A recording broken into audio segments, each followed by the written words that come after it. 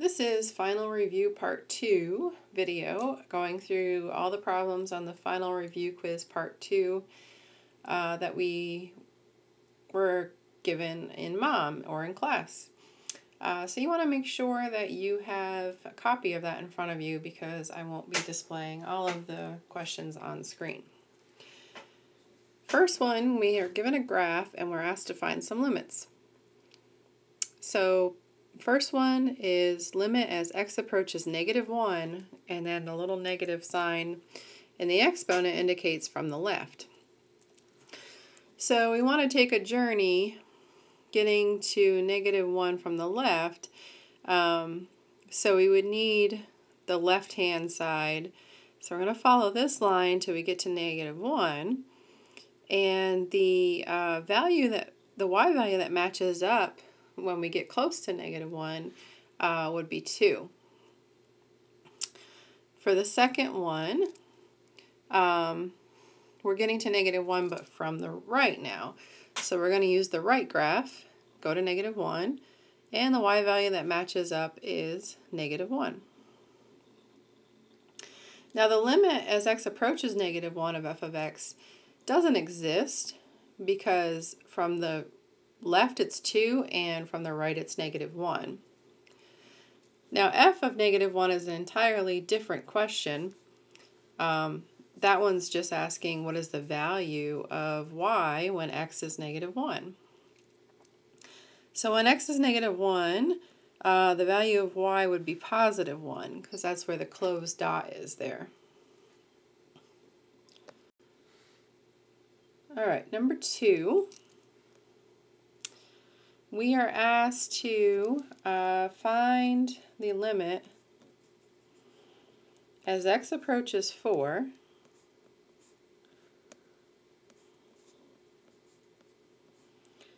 of x squared minus 2x minus 8 over x minus 4. So the first thing you always try with limits is just plugging in the value. But I can see that if I plug 4 in the denominator, I get 0. So I have to try something else. And the next logical thing to try here would be factoring. So this is going to be x minus 4 and x plus 2. We see that the x minus 4's can divide out, and I'm just left with the limit as x approaches 4 of x plus 2. So again, we can try plugging it in. 4 plus 2 is 6.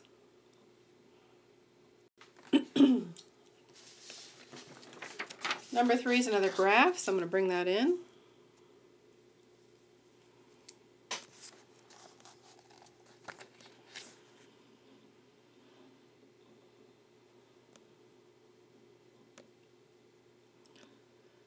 All right, it wants to know the value where f of x has a horizontal tangent. Now there could be more than one, so it should say values. But for a horizontal tangent, we're looking where we're going to draw the tangent line and it's going to be flat. Like right here at -4, if I draw a tangent there, it's horizontal. So -4 is one of my answers. And this happens again right here. We get a horizontal tangent line, and that's at 7.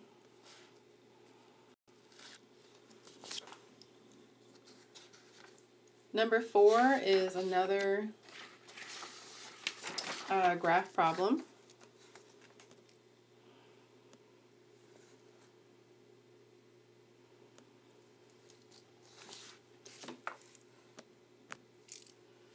We want to match the derivative of this function with the graph of the function. So all you have to do is think about what the tangent lines are doing. So along here, on the left side here, where I'm drawing in yellow, my tangent lines are all negative. So that means, and then at -2, of course, it's at 0. So on the side here, I'm going to start graphing this. So it's negative until I get to -2. And what happens there, it's 0, and then it starts to become positive. So it's going up until we get to 1. So here's 1. And yeah, let me straighten this out a little bit. Should be more parabola-like. And at 1, we see that our tangent lines are going to be, the slope of the tangent lines, I should be clear about that. So here from -2 to 1, the slope of the tangent lines is positive. And then the slope of the tangent lines are negative from 1 on. So we're going to go negative again. So the derivative of our graph is looking like a parabola that's opening down. And that would be the third option from your MyOpenMath worksheet or MyOpenMath assignment.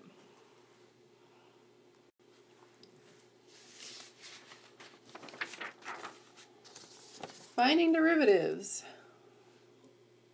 We have f of x is 6x squared minus 5x minus 36.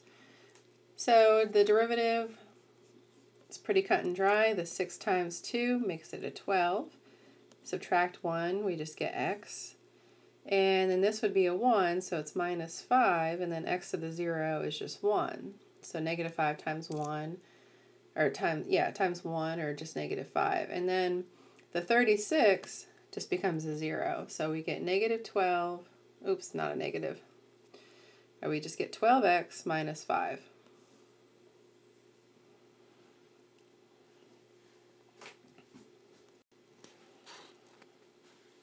Number 6, we want to find the derivative of negative 8 square root of x plus 9 over x to the 6. Let's change it up and make it negative 8x to the 1/2 power plus 9x to the negative 6. And then we can use our power rule. So it's going to be negative 4x to the negative 1/2 minus 54x to the negative 7. Now you can rewrite this as negative 4 over the square root of x minus 54 over x to the 7th. Either one of those answers is fine.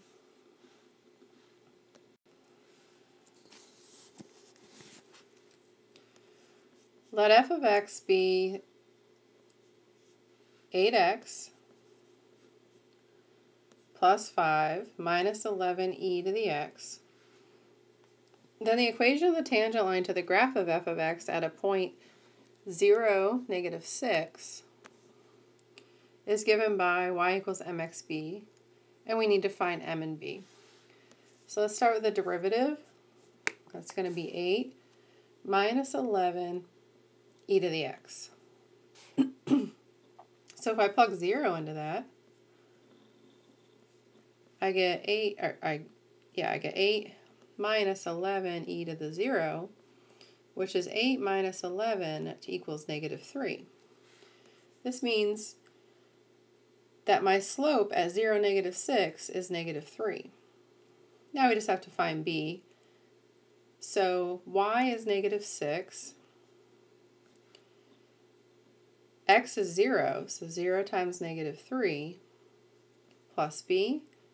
Well, that gives us b equals negative 6.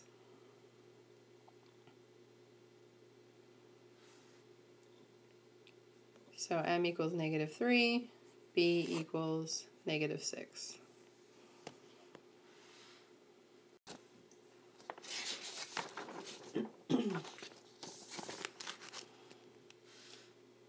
Number 8, suppose a product's revenue function is given by r of q equal to negative 3q squared plus 900q. Find an expression for the marginal revenue function, simplify it, and record your result in the box below. Be sure to use the proper variable in your answer. Marginal revenue just means take the derivative. So it's going to be minus 6q plus 900. Easy peasy. Number 9, we're using the product rule. So we have 3x to the 9th minus 6x to the 5th times 6e to the x minus 7. Derivative of the first would be 27x to the 8th minus 30x to the 4th. Then all of that times the second. We're going to add that to the derivative of the second, which is just 6e to the x, multiplied by the first.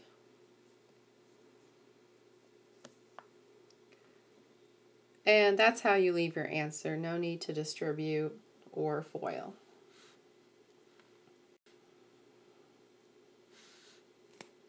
Number 10 is g of x equals x squared plus 3x minus 5, that whole quantity, times e to the x. If we want the derivative, again, we need to use the product rule. Derivative of the first is 2x plus 3 times the second plus the derivative of the second times the first. Now note that you can switch that order of these two, or these two to be for that matter. And then they want you to simplify that one. So both of them have an e to the x. We can take e to the x out, and we're left with 2x plus 3 plus x squared plus 3x minus 5. Combining like terms in that, we get x squared plus 5x minus 2.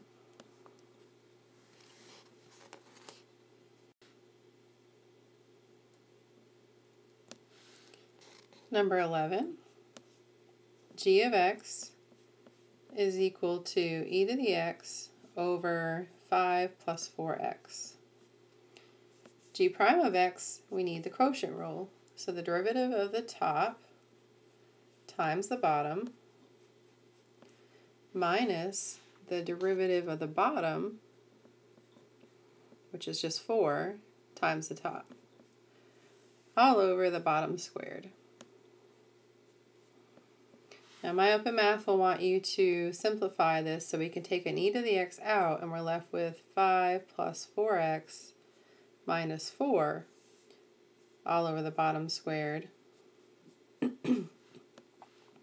which is just ex times 4x, 1 plus 4x, or 4x plus 1. And the bottom stays the same, 5 plus 4x all squared.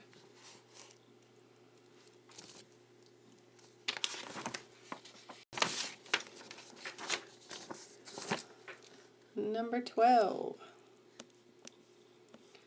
F of x is equal to 5x plus 8 all to the negative 1 power. We want to find the derivative. This will require the chain rule. So my power still comes down in front, and I still subtract 1. So I get negative 1 times 5x plus 8, that whole quantity to the negative 2. But then I need to multiply by the derivative of the inside, which is 5. So I get negative 5 times 5x plus 8 to the negative 2.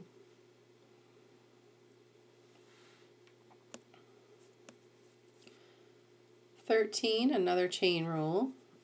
F of x is equal to 4e to the negative 5x to the 7th power plus 3x to the 8th power. Now, of course, the derivative of e to the x is just e to the x. But when you have a power other than x, you have to multiply by the derivative of that power. So that quantity would be negative 35x to the 6th plus 24x to the 7th. Be very careful entering that in the computer. You want to make sure that this whole exponent is there.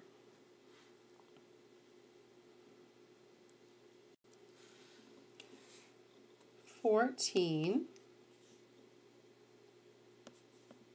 is asking for a ddx of 6 ln of x. Well, the derivative of ln of x is just 1 over x, and we have that 6 there, so it's just 6 over x. Number 15, probably need a whole page for. We're given the function f of x equals negative 6x cubed plus 6.39 x squared plus 163.5336x minus 7.55. We want to know where it's increasing, decreasing, and where it has a local max. So start with the derivative, which is negative 18x squared, and then 2 times 6.39 is 12.78 x, and then plus the 163.5336. And the negative 7.55, the derivative of that is just 0. Luckily, we can use our calculator program to find the zeros. So we'll set this equal to 0 and solve for x, and we should get 2 different values.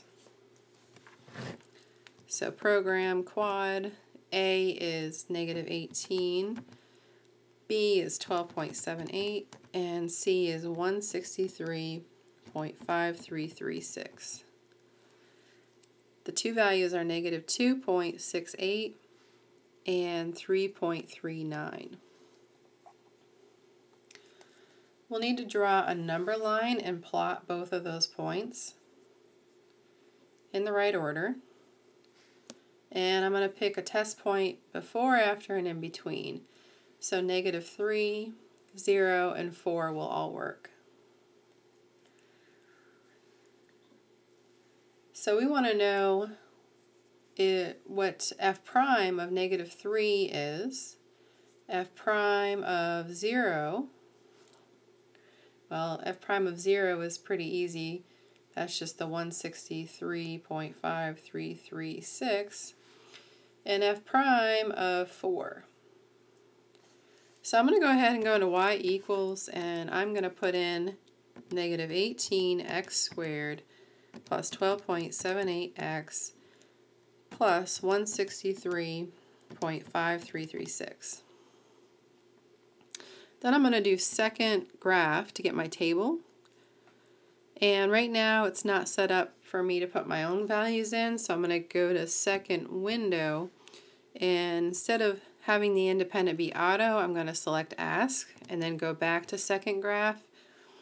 And I'm going to put negative 3 in, giving me negative 36.81. And I'm going to put 4 in. That's a negative 73.35. So on the interval, the first interval, it's negative. So if the first derivative is negative, then that means the function is decreasing. In the middle, it's positive, so my function is increasing. And then on the end, again, we're negative, so my function's decreasing. So for the first question, is increasing on the open interval. We need more room. Oops. Yeah, that's what I want. Okay.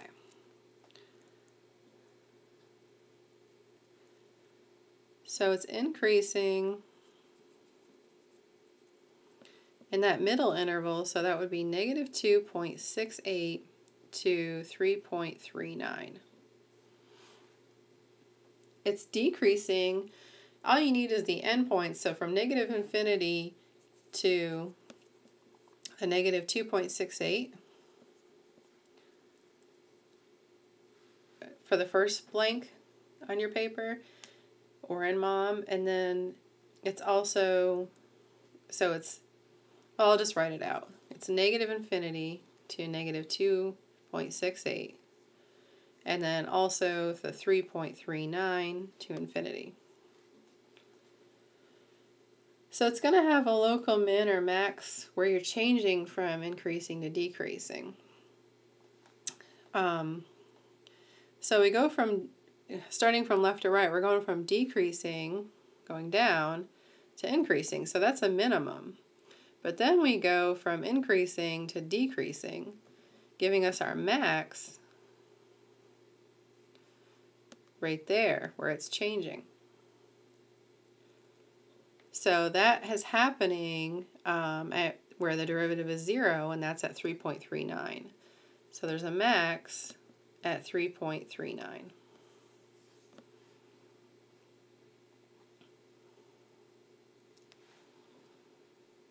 And there's a min at the negative 2.68. Not that you needed that for the problem, but might as well let you know.